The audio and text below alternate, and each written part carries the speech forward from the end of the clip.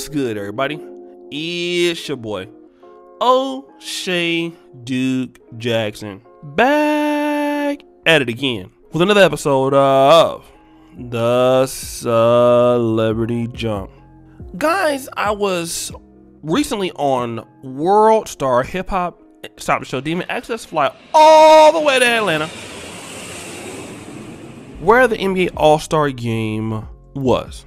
And the thing about All-Star games is a lot of guys find out who their women really are. Stupid. And I think that for a lot of black men, it's sad because a lot of guys just can't accept what's going on in their relationships, and they can't accept that stop the show that their girlfriends are not really nice women. I mean, that's just really what it is. They think that they're nice, but then they're not. When they're with them in your city, and your girlfriend is, booty clapping sounds,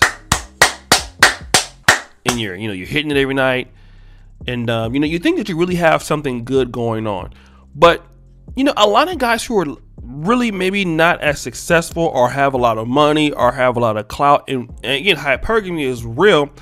And let's just say, for example, she's attractive.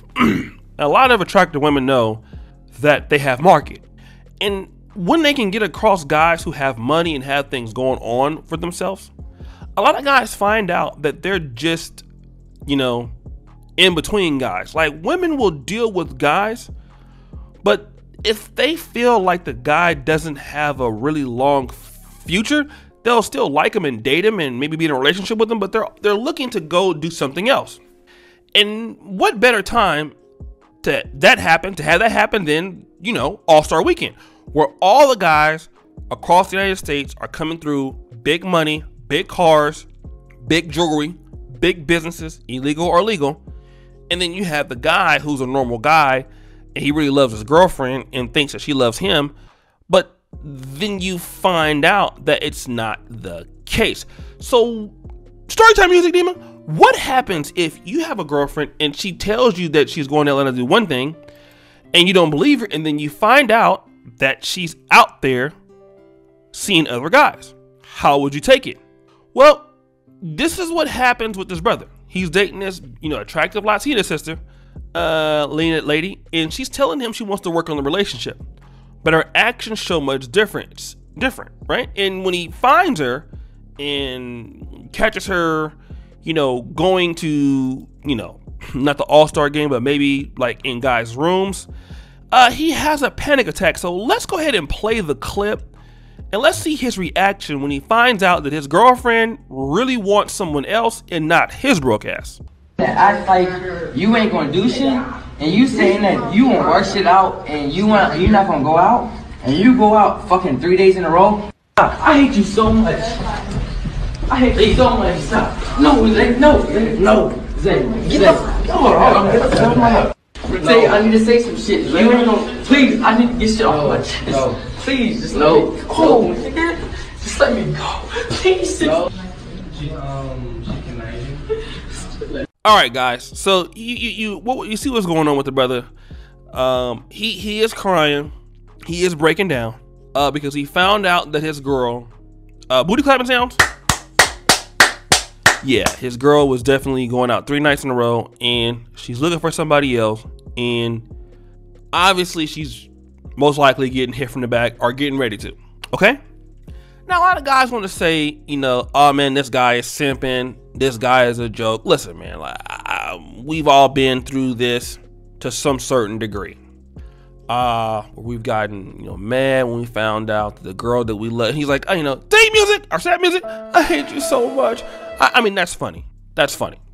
I won't lie, that is funny. But he's a young man, all right? And I think that, guys who've been through this don't need to be so harsh on the younger people. And, shout out to his friend, that's holding him back. And obviously, I'm glad that he did, because I'm pretty sure he was crazy enough to go over there and like, ass woman sounds, Dima. Right. Put her hands on him. His hands on it, right?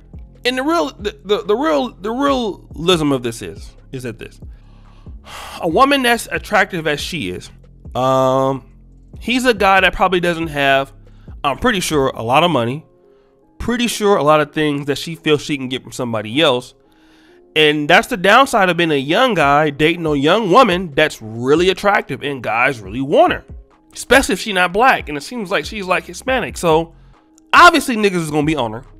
Guys with money, older guys. It's kind of unfair, okay? But here's the thing that young guys need to understand. She wins now. If you do what you're supposed to do, you will win later, okay? Let me just give you an example of what I'm talking about.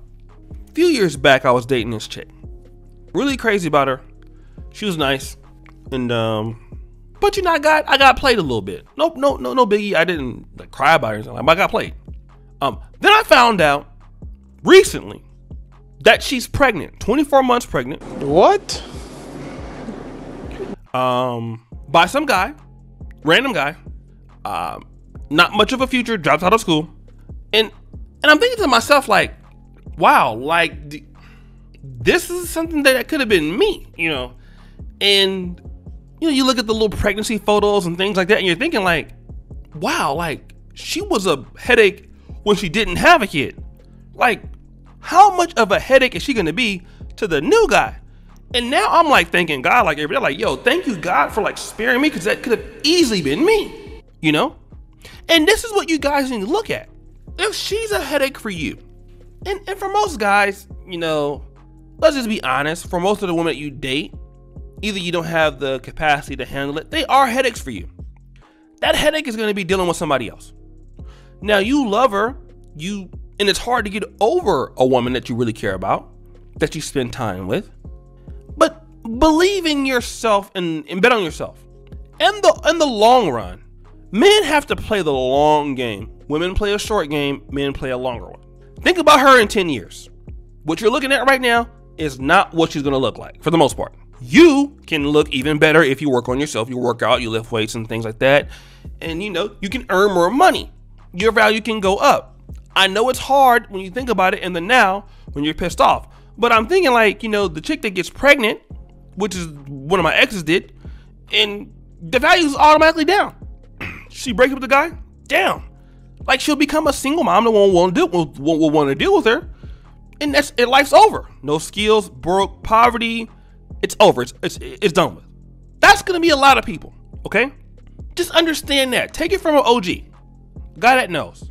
You know, you'll cry now, but if you do what you're supposed to do, guess who'll be hitting you up in like 10 years, 5 years, and she'll be like, "Take music. Oh, I always knew you were gonna be successful. You were gonna be great." While she's still doing the same thing, getting passed around by all these different guys. And you know, you're talking about you hate her so much.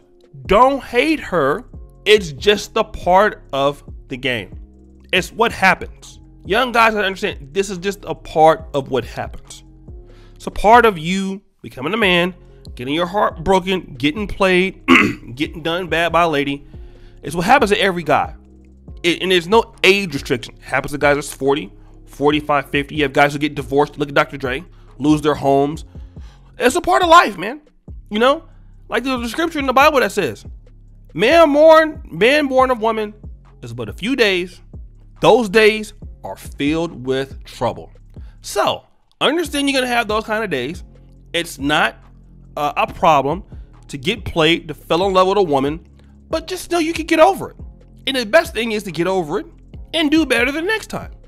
Then you learn from it, so you're not a simp again. That's the whole part of the red pill. The red pill is to understand things about yourself, to overcome it so you don't fall into the same traps.